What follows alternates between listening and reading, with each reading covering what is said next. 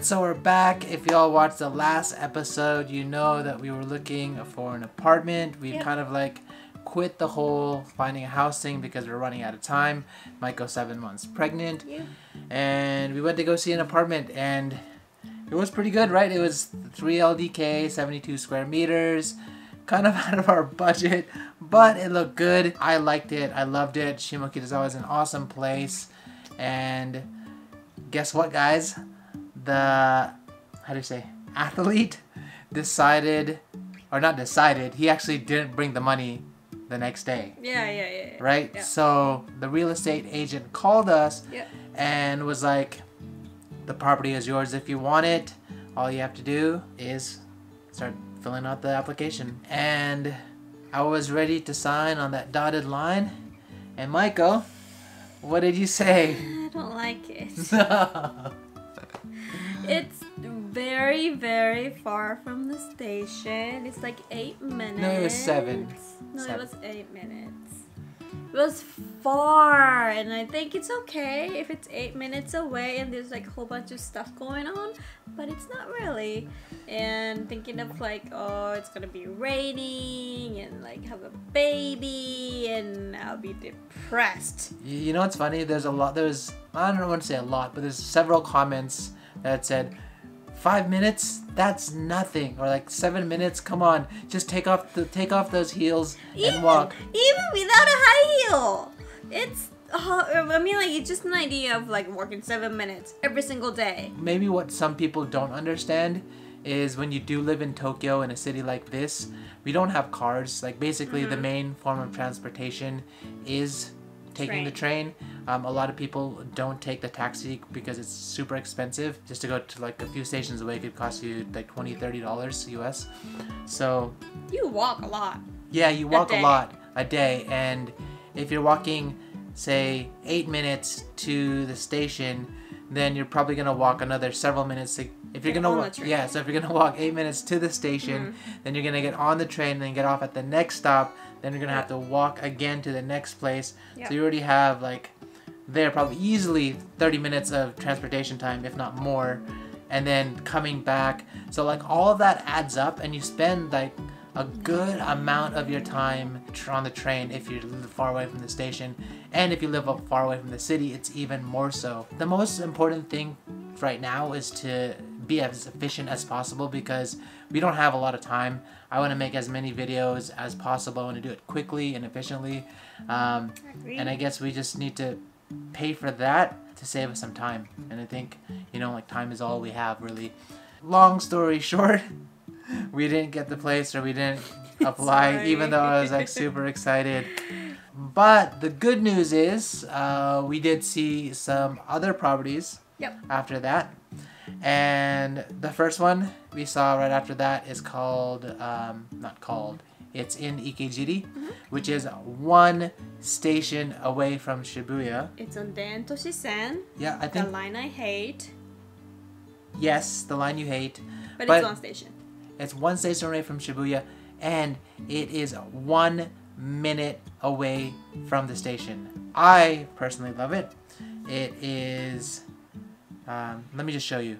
So there's a station exit to the right, and there's an apartment just ahead. So this is a 70 square meter 2 LDK apartment, and is on the 12th floor of the building. Rent is 300,000 yen, which is pretty decent for its size and proximity to the station. Has an island style kitchen and a pretty spacious 27.5 square meter open dining kitchen area. 2 small bedrooms, the largest one being 9.7 square meters. But what I really liked about this place is that it had wall-to-wall sliding glass doors opening up to the south-facing view. It's probably like everything we need in an apartment. Yeah, except it's in a location that I don't like, and the train line I don't like. Okay, so I don't know. The place was good. It's nice, new, clean.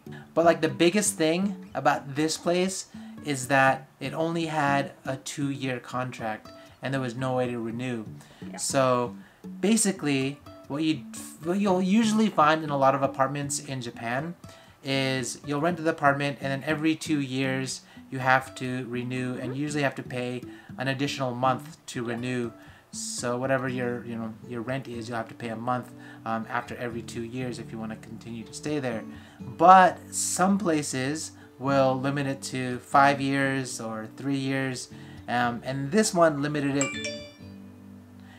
And this, it's really rare. Like, you don't see a lot of apartments that'll have like limits on the contract. I think people are starting to do it because they don't know what's the market is going to be like in the next several years because of the Olympics and all of that. There could be a bubble right now, or it can just like shoot straight up, and people are like kind of planning for that right now. And so they want to be able to kick you out and then raise the prices. Basically, if you have to move out in 2 years, then what you'll find is you'll have to start looking for a place maybe even a year out. So after we've moved in there for a year, even though we're planning to move out and find a house and buy a house, if we can't find one, we have to start looking for one after a year living there, and then maybe find one in the next like 6 months, and then so you might not even end up staying there for like a year and a half.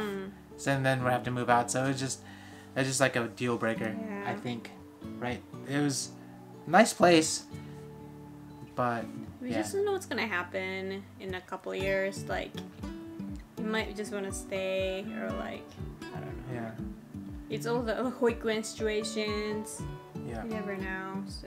So then we checked out another property, and this time we went to Nikotama. This is kind of like one of those neighborhoods that is on the come up. A lot of people that are looking to kind of start a family but don't really want to be in like busy Tokyo, but have kind of some money, or that want to live kind of like in a trendier place. Yeah, I wouldn't say trendy. It's like... Really?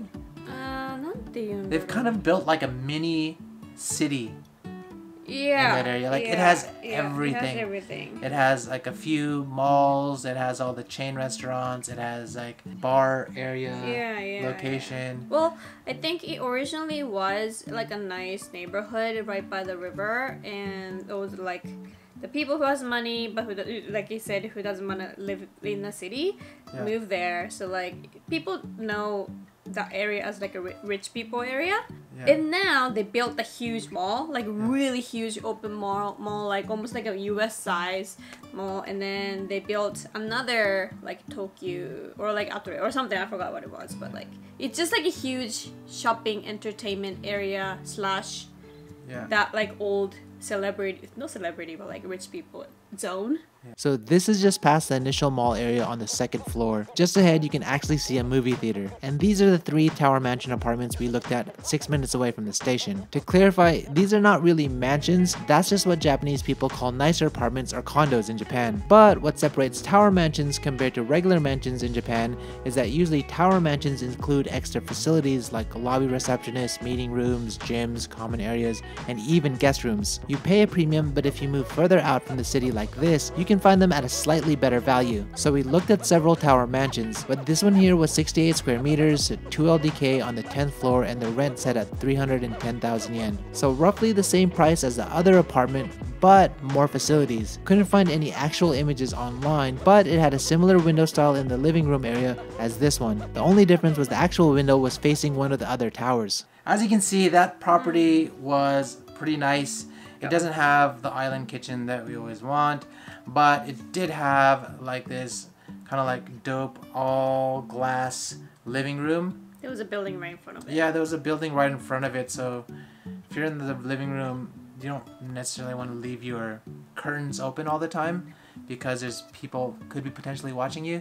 The thing about this property, it's on Den and Toshi line, and this line is one of the lines that Maiko doesn't like, especially like, right? One of the line I have been hating. Yeah, it's one of those lines where it actually is so bad that you can almost sometimes not get on the train. Yeah. It's so bad. Yeah.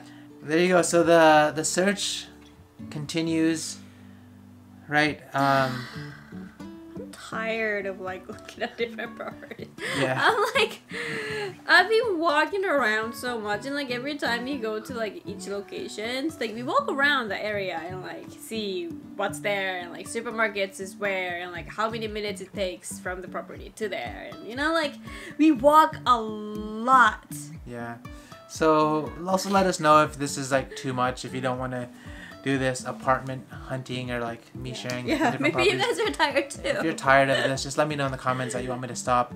We'll move on to something else. I know you guys have some questions. We'll answer all of those questions in the next video. I promise. That all said, hit that subscribe button and the bell button, and I'll catch you guys. The next one. I said I'll. It's we now, right? So let's do that again. We should have a new one. Hit that subscribe button and the bell button, and we'll catch you in the next one.